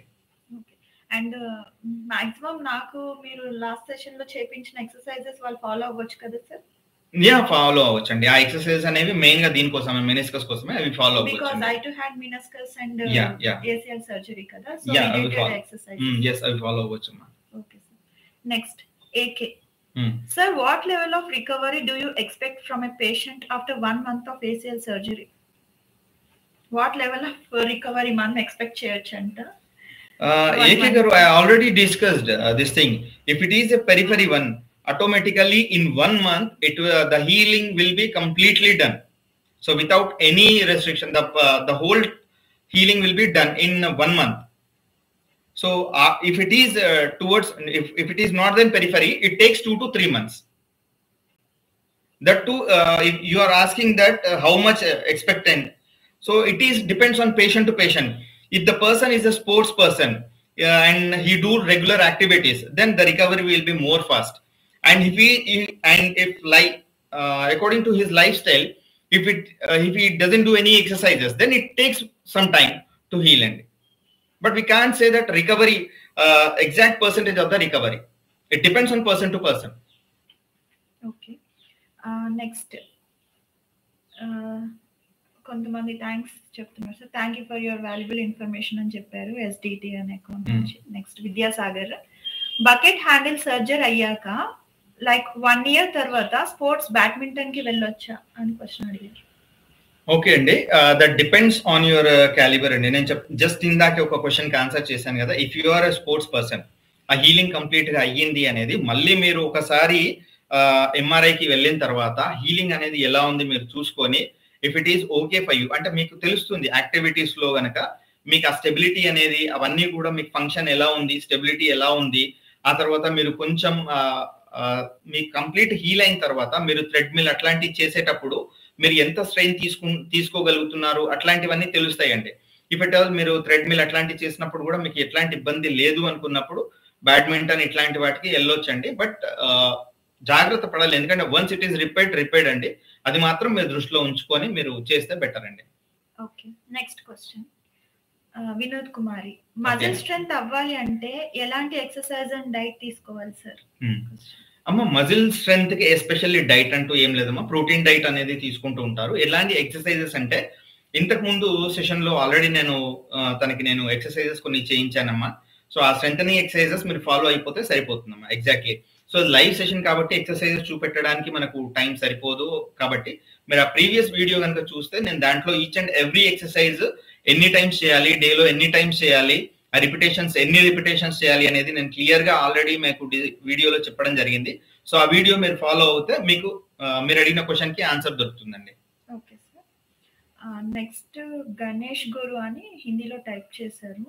ఆయుర్వేద ACL టేర్ కి ఉందా సార్ అని హిందీలో టైప్ చేశారు అన్నమాట క్వశ్చన్. ఓకే. ఆయుర్వేదిక్ మెడిసిన్స్ ఏమన్నా ACL టేర్ కి ఉందా? పేరు గణేష్ గురు. గణేష్ గురు గారు, యాక్చువల్లీ మీరు అడిగినటువంటి క్వశ్చన్ బాగుంది. సో ఆయుర్వేదాలో ఉందా అంటే కొన్ని ఆయుర్వేద ప్రకారంగా ఇప్పుడు ఆర్థరైటిస్ ఇట్లాంటివి అనుకోండి, దాన్ని మనం ఆయుర్వేదాలో వాతం అంటాం. దాన్ని సబ్సైడ్ చేయడానికి ఆయుర్వేదంలో మంచి మెడిసిన్స్ ఉన్నాయి. కానీ ఇది ఒక మెకానికల్ ఇంజురీ. అక్కడ మెకానికల్ ఇంజురీలో ఒక రప్చర్ ఉంది, లోపల ఇంటర్నల్ గా ఒక ప్రాబ్లం ఉంది. దాన్ని హీల్ చేయడానికి మనం ఆయుర్వేదాకు వెళ్ళడం కరెక్ట్ కాదండి. అట్లాంటి టైంలో ఖచ్చితంగా మనము మెడికల్ ఇది మోడర్న్ మెడిసిన్ ప్రకారంగానే if at all surgery need అయితే ముందు సర్జరీ చేయించుకొని తర్వాత కొన్ని పెయిన్ కిల్లర్స్ అట్లాంటివి అవాయిడ్ చేసి అప్పుడు మీరు స్ట్రెంథనింగ్ కి ఆయుర్వేదంలో వెళ్ళొచ్చండి. బట్ ఇఫ్ ఇట్ ఈస్ ఏమైనా మెనిస్కల్ ఇంజురీస్ ఏమైనా ఉంటే ఫస్ట్ ప్రైమరీగా మనం సర్జరీకి వెళ్ళడమే చాలా ఇంపార్టెంట్ అండి. అంటిల్ అండ్ అన్లెస్ అది రిపేర్ కాకుండా వేరే మెడిసిన్స్ వాడడానికి లేదండి. ఏ మెడిసిన్ వాడినా కూడా మనకు అది ప్రాపర్ గా ఉండదండి. స్టెబిలిటీ కానీ నార్మల్ యాక్టివిటీస్ చేసేటప్పుడు చాలా ఇబ్బంది పడుతుంది. ఎందుకంటే నీ జాయింట్ అనేది చాలా మేజర్ జాయింట్ అండి. మనం నడవడానికి కానీ కూర్చోవడానికి కానీ లేవడానికి కానీ చాలా ఇంపార్టెంట్. కాబట్టి ఫిజికల్ గా డ్యామేజ్ ఎంత వరకు ఉంది చూసుకొని ఆ ఫిజికల్ డ్యామేజ్ త్రూ సర్జరీ కానీ ఏదైనా కరెక్షన్ చేసుకుంటే ఆ తర్వాత మీరు అన్నట్టుగా ఆయుర్వేద వాడితే ఎటువంటి సైడ్ ఎఫెక్ట్స్ లేకుండా మనం యొక్క ట్రీట్మెంట్ అనేది తీసుకోవచ్చండి. యాక్చువల్లీ ఆయన హిందీ అబ్బాయి సార్. ఓకే. ఆయన అనుకుంటా మరి I think he can understand. I don't know how far he can understand. या गणेश जी, मैं आपको क्या बोलना चाह रहा हूँ कि अगर आर्थराइटिस है समझो, ऑस्टियोआर्थराइटिस है, स्पॉन्डिलाइटिस है, कुछ भी है समझो, तो ये वात दोष के संबंधित है, आप जो भी बात कर रहे हैं।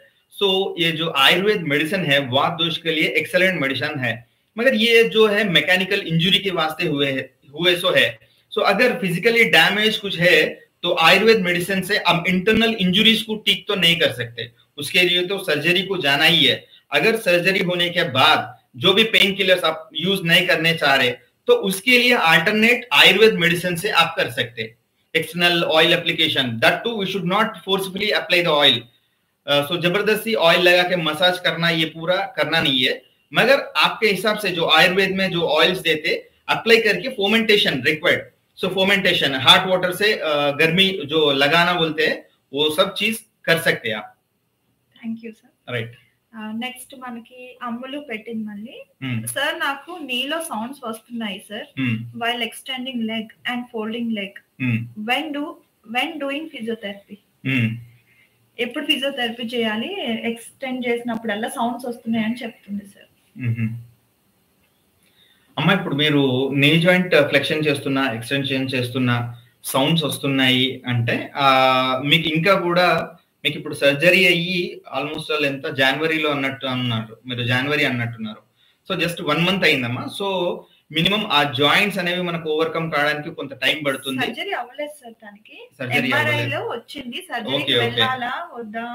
క్రాక్లింగ్ సౌండ్స్ ఎప్పుడు వస్తాయమ్మా? క్రాక్లింగ్ సౌండ్స్ కానీ ఈ పాపింగ్ సౌండ్స్ కానీ ఎప్పుడు వస్తాయి అంటే ఆ మెనిస్కల్ ఇంజురీ అనేది సివియర్ గా ఉన్నప్పుడు మాత్రమే వస్తాయమ్మా. కాబట్టి మీరు ఒక మంచి ఈ ఆర్థోపెడిక్ సర్జన్ ని కలిసిన తర్వాత ఆ పాపింగ్ సౌండ్స్ ఎందుకు వస్తున్నాయి అంటే ఇప్పుడు గ్రేడ్స్ అనేవి డిపెండ్ ఉంటాయి అనమాట. And various types of meniscal injuries ఉంటాయి అనమాట. కొన్ని సార్లు ఫ్లాప్ లైక్ పార్టికల్ అంటే మెనిస్కల్ నుంచి ఒక ఫ్లాప్ లైక్ పార్టికల్ అనేది వచ్చి జాయింట్ లో అడ్డుపడుతూ ఉంటుంది. సో అప్పుడు మనకి నీ జాయింట్ అనేది రెస్ట్రిక్ట్ అవుతా ఉంటుంది కొన్ని సార్లు. అది అట్లా రెస్ట్రిక్ట్ అవ్వట్లేదు, జస్ట్ సౌండ్స్ వస్తున్నాయి అనుకున్నా సరే మీరు ఒకసారి చిన్న టేర్ ఏదైనా ఉన్నా కూడా దాని వల్ల కూడా సౌండ్స్ వచ్చే ఛాన్సెస్ ఉంటాయి. ఒకవేళ అది మినిమల్ టేర్ అయితే ఇప్పుడు ఓపెన్ సర్జరీస్ చేయట్లేదమ్మా, అన్ని కూడా ఆర్థోస్కోపీ సర్జరీ ఆ నీ జాయింట్ లో అనేది ఆర్థోస్కోపీ సర్జరీ చేస్తున్నారు. కాబట్టి మీరు వెళ్ళి మినిమల్ టేర్ కనుక ఉంటే దాన్ని మీరు రిపేర్ చేసుకొని ఆ తర్వాత ఎక్సర్సైజెస్ చేస్తే కనుక మీకు అట్లాంటి sounds Rao. If at all minimal tear మీకు సర్జరీ అవసరం లేదు అనుకున్నా కూడా ఆ సౌండ్స్ అనేవి మీకు ఒక 1-2 months అనేవి వస్తాయన్నమాట. తర్వాత అది ఎప్పుడైతే కంప్లీట్ హీల్ అయిందో ఆ సౌండ్స్ అనేది రాకుండా పోతాయి. నేనేమనుకుంటున్నానంటే సార్ పర్టికులర్ ఈ పాయింట్ కొంచెం పార్షియల్ టేర్ కి దగ్గరగా వచ్చింది అనుకోండి sir, we are not sure that it will be healing completely. Better go for surgery and cure completely కదా సార్. ఎందుకంటే 1 year అయినా నెక్స్ట్ ఇయర్ అయినా అది ఫుల్ టేర్ అయ్యే ఛాన్సెస్ ఎక్కువ ఉన్నాయి. చాలా గుడ్ క్వశ్చన్ అమ్మా. యాక్చువల్లీ ఇక్కడ ఏమవుతుంది అంటే నవడేస్ మన యొక్క లైఫ్ స్టైల్ ఎలా అయిపోయింది అంటే completely we are away from physical exercises. ఎవరు కూడా ప్రాపర్ ఫిజికల్ ఎక్సర్సైజెస్ చేయట్లేదండి. సో ఈ ప్రాపర్ ఫిజికల్ ఎక్సర్సైజెస్ చేయట్లేదు కాబట్టి మనకి స్పాండిలైటిస్ అని, బ్యాక్ పెయిన్ అని, లోవర్ బ్యాక్ ఎర్లీ ఏజెస్ లోనే ఇన్ 20-25 years చాలా మంది స్టూడెంట్స్ లో మనం చూస్తా ఉన్నాం బ్యాక్ పెయిన్స్ కానీ, నీ పెయిన్స్ కానీ, ఈవెన్ కాలేజ్ స్టూడెంట్స్ లో కూడా నీ పెయిన్స్ అనేవి కంప్లైంట్స్ మనం వింటూ ఉన్నాం. సో ఇదంతా కూడా ఏంటంటే ఫిజికల్ యాక్టివిటీ లేకపోవడం వల్ల. అండ్ మోర్ ఓవర్ ఎప్పుడైతే ఒకవేళ మెనిస్కల్ టేర్ ఉండి మనం సర్లే తగ్గిపోతుంది మెడిసిన్స్ వాడేద్దాము అని అలా చేస్తూ ఉంటే మీకున్నటువంటి మజిల్ వీక్నెస్ ఏదైతే ఉంటుందో దానివల్ల ఇంకా అది ఏమవుతుంది అంటే రాను ఆ టేర్ కనుక పెరిగి ఆ ప్రాబ్లం అయితే ఖచ్చితంగా అప్పుడు మీకు చాలా పెద్ద ఇష్యూ అవుతుంది అన్నమాట. మెనిస్కల్ టేర్ చిన్నగా ఉన్నప్పుడు సర్జరీ చేసుకొని మీరు ట్రీట్మెంట్ తీసుకుంటే రికవరీ అనేది నేను 100% అష్యూర్ చేయగలుగుతానమ్మా. చిన్నది ఉంది పర్లేదు వీ కెన్ హీల్ ఇట్ అని కనుక వదిలేసుకుంటే ఫర్దర్ గా మీకు ఏజ్ పెరిగే కొద్దీ అది చాలా ప్రాబ్లం అయ్యేటువంటి ఛాన్స్ అనేది ఉంటుంది. మెయిన్లీ స్టెబిలిటీ ప్రాబ్లమ్స్ కావచ్చు, ఫిజికల్ యాక్టివిటీస్ కావచ్చు, తర్వాత అది చాలా ఇబ్బంది పెట్టేటువంటి అవకాశాలు ఎక్కువ ఉంటాయమ్మా. చిన్న టేర్ అయినా నెగ్లెక్ట్ చేయొద్దమ్మా. అది ఇంకా టేర్ అనేది మనము ఎక్కువ అయ్యే ఛాన్సెస్ ఖచ్చితంగా ఉంటాయి. Yeah, better go for surgery and reconstruct చేయడమే. రీకన్స్ట్రక్ట్ అది అంతే. చిన్నది ఉన్నప్పుడు అది ఆటోమేటిక్ గా సూచరింగ్ చేసేస్తారు, తర్వాత రెస్ట్ ఇచ్చి ఫిజియోథెరపీ చేసుకుంటే అయిపోతుంది. ఓకే, నెక్స్ట్ క్వశ్చన్ ఉంది. AK there is pain in below my knee cap, where is the tibia bone starting, is it paining? It is paining, is it normal sir? Yeah, AK garu, it's quietly normal because at the tibial joint, articular joint, if you feel that it be a lower bone, the articular surface will start at that part only. So automatically, if you are feeling the pain in that line, articular line, tibial articular line, it's quite common. There is no issue for that. After healing, it completely subsides. Okay, sir. Next. Kothapalli Shravani. నాకు మినస్కస్ సర్జరీలో 1 week back అయింది sir surgery. అప్పటి నుండి normal గా నడవవచ్చా? ఫిజియోథెరపీలో IFT వాడవచ్చా? నాకు doctor suggest చేయలేదు. So ఎప్పుడు కూడా ఈ సర్జికల్ దాంట్లో మీకు ఏ రకమైనటువంటి సర్జరీ జరిగింది అని చెప్పలేమమ్మా అక్కడ.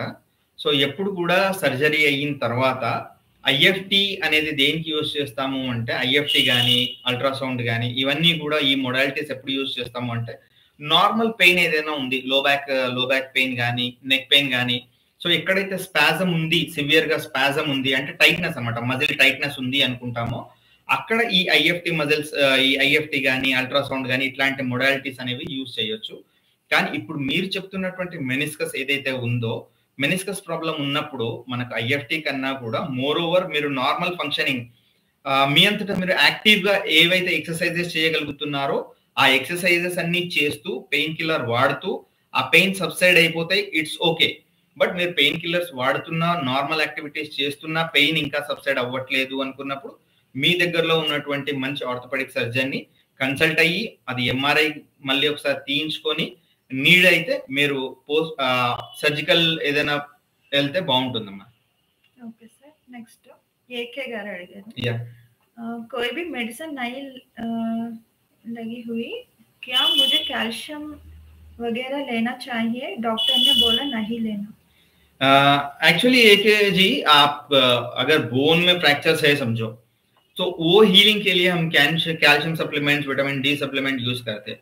मगर ये जो है ना, इट्स अ फाइब्रस टिश्यू जो भी है, हम जो बात कर रहे हैं मेनिस्कस का, इट इज प्योरली जो है फाइब्रस कार्टिलेज का. सो फाइब्रो कार्टिलेज के लिए कैल्शियम यूज करने का जरूरत नहीं पड़ती, इसलिए आप क्या डॉक्टर ने आपको नहीं सजेस्ट किया calcium. Okay, again he give the question. मेरी एमआरआई में मेनिस्कस एंड एटीएल था, पर सर्जरी सिर्फ एसीएल हुआ. डॉक्टर बोला meniscus is intact, exercise time cut, sound के.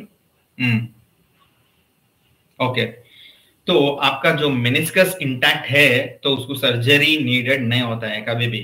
Unnecessary they will not do any surgeries. If it is unnecessary they will not do any surgeries. सो आपको जो sounds आ रहा है वो तो आता है, मेनिस्कल टेप तोड़ा भी रहे तो साउंड्स तो आता ही है.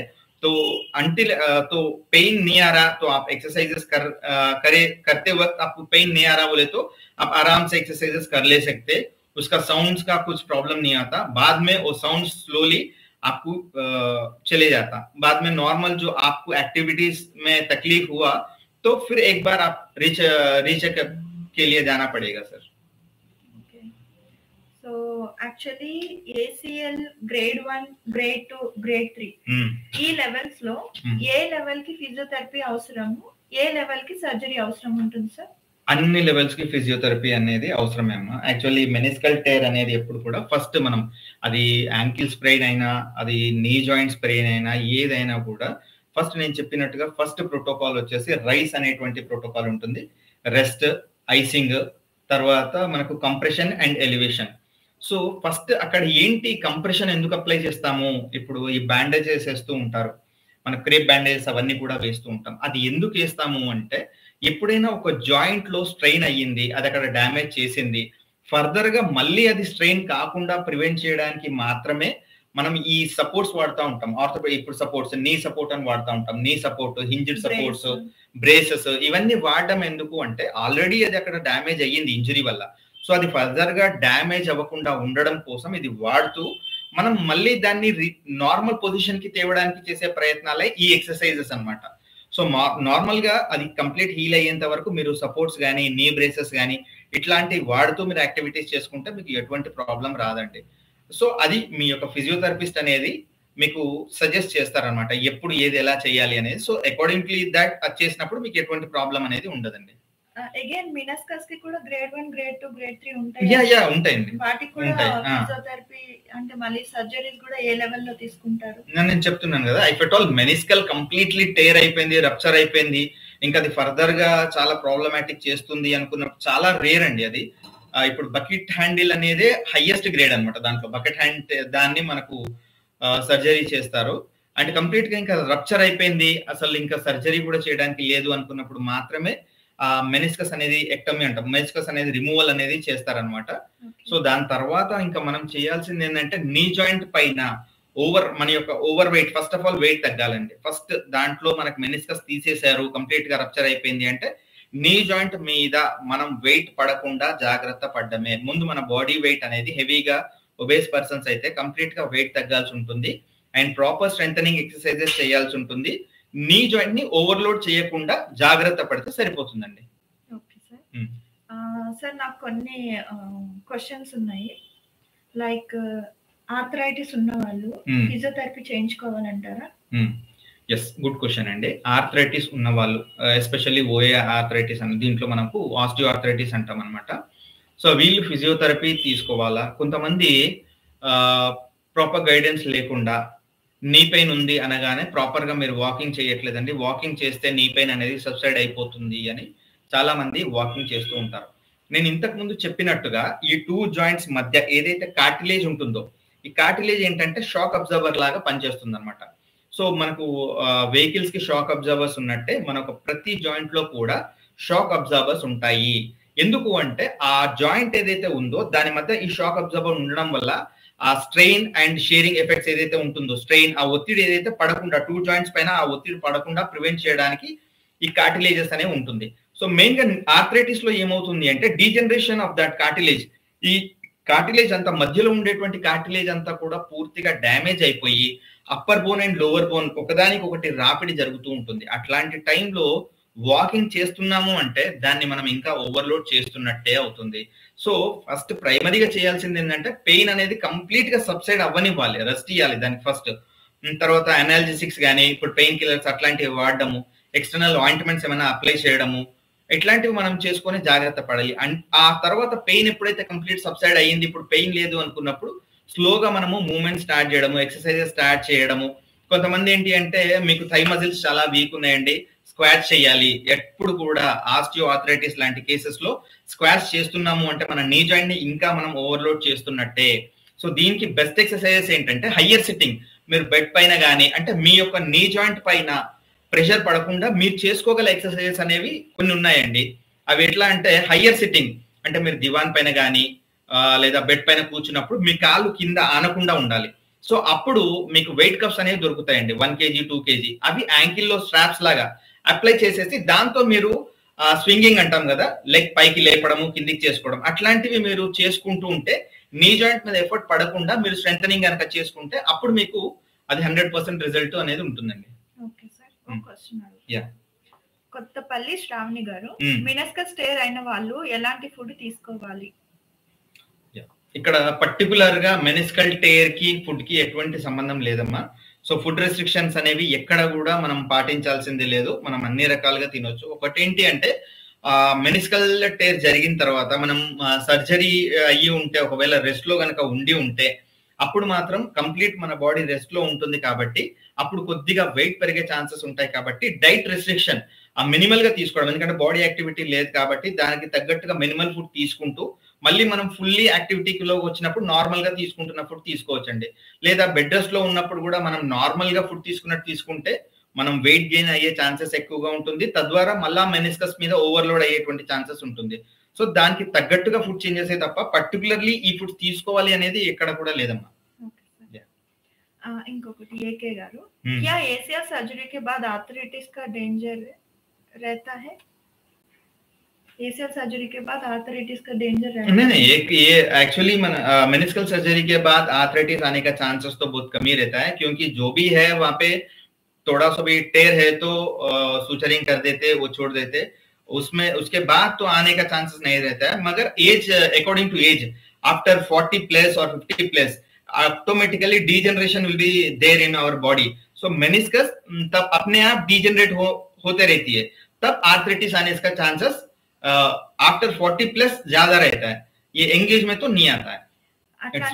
ఇప్పుడు మరి నేను కూడా ఆర్థరైటిస్ ఎక్స్పెక్ట్ చేయొచ్చు అంటారా సార్? బికాజ్ నాకు కూడా మెనిస్కస్ టేర్ అయ్యింది. ఎప్పుడైతే మీరు దాన్ని ఇన్ టైమ్ లో మీరు ఎక్సర్సైజెస్ స్టార్ట్ చేస్తారు కాబట్టి అది వచ్చేటువంటి ఛాన్సెస్ చాలా తక్కువ. అండ్ మీన్ వైల్ మీరు పర్టికులర్ గా స్ట్రెంథనింగ్ ఎక్సర్సైజెస్ ఇప్పుడు మీకంటూ ఒక అవేర్నెస్ వచ్చింది. సో ఈ మెనిస్కస్ పైన ఓవర్లోడ్ పడకుండా మీరు స్ట్రెంథనింగ్ ఎప్పుడైతే చేస్తారో ఆ అవేర్నెస్ వల్ల ఏమవుతుంది అంటే మీరు కంటిన్యూస్ గా ఎక్సర్సైజెస్ చేస్తూ ఉంటే ఫర్దర్ గా కూడా మీ యొక్క బాడీ వెయిట్ అనేది డైరెక్ట్ గా నీ జాయింట్ పైన పడదు కాబట్టి ఫర్దర్ గా ఎటువంటి పరిస్థితుల్లో ఓఏని వచ్చేటువంటి ఛాన్సెస్ చాలా అరుదండి. నెక్స్ట్ స్పాండిలైటిస్ కి కూడా మన ఫిజియోథెరపీ ఎక్సర్సైజెస్ చేస్తున్నారా సార్? ఎస్, స్పాండిలైటిస్ అంటే కూడా సేమ్ ఇంతే అమ్మా. ఆ స్పైన్ మధ్య ఉన్నటువంటి కార్టిలేజెస్ అన్ని ఏవైతే ఉన్నాయో డీజనరేట్ అయిపోవడం, ప్రాపర్ పొజిషన్. యాక్చువల్లీ స్పైన్ లో ఏంటి అంటే పర్టికులర్ కర్వ్స్ ఉంటాయి అనమాట. సర్వైకిల్ లో ఒక కర్వ్, థొరాసిక్, లంబార్ లో స్పైన్ ఎప్పుడు కూడా స్ట్రైట్ అనేది ఉండదు. సో దట్ మన బాడీ వెయిట్, మన హెడ్ వెయిట్ అంతా కూడా సస్టైన్ చేసుకోవడానికి కొన్ని కర్వ్స్ అనేవి మెయింటైన్ అయ్యి ఉంటాయి అనమాట. సో మనం మెయింటైన్ చేసేటువంటి పోస్చర్స్ ఏవైతే ఉంటాయో, ఇప్పుడు సాఫ్ట్వేర్ పర్సన్స్ కంటిన్యూస్ గా వాళ్ళ జాబ్ అంతా కూడా వాళ్ళ సిస్టమ్ మీద కూర్చోవడము. సో వాళ్ళు ఏంటంటే కంప్లీట్ రిలాక్సేషన్ పొజిషన్ లో కూర్చోవడము, స్పైన్ స్ట్రైట్ లేకుండా అలా కొన్ని ఇంప్రాపర్ పొజిషన్స్ లో కూర్చోవడం వల్ల ఏమవుతుంది అంటే స్పైన్ లో ఉండాల్సినటువంటి నార్మల్ కర్వేచర్స్ ఏవైతే ఉంటాయో అవి స్ట్రైటన్ అయిపోతాయి అనమాట. ఎప్పుడైతే స్ట్రైటన్ అయిపోయాయో యాక్చువల్లీ ఆ వెయిట్, ఓవర్ వెయిట్ అనేది మనకు తెలుస్తుంది. అంటే డైరెక్ట్లీ మన యొక్క స్పైన్ పైన ఆ ఒత్తిడి అనేది పడుతుంది. అప్పుడు డీజనరేషన్ అయ్యేటువంటి ఛాన్సెస్ ఎక్కువ ఉంటాయి. సో కాబట్టి మనకు స్టార్ట్ అవుతుంది ప్రాబ్లం అనుకున్నప్పుడే దాన్ని ప్రాపర్ గా అసెస్ చేసి ఎక్సర్సైజెస్ చేసుకుంటే కూడా స్పాండిలైటిస్ లో మనకు కరెక్ట్ ట్రీట్మెంట్ కనుక ఇస్తే స్పాండిలైటిస్ అనేది మనం క్యూర్ చేసుకోవచ్చు అమ్మా. ఇట్లా ఈ స్పాండిలైటిస్ మనకు వచ్చింది అని మనం ఎట్లా గుర్తుపెట్టాలి? Yeah, simple.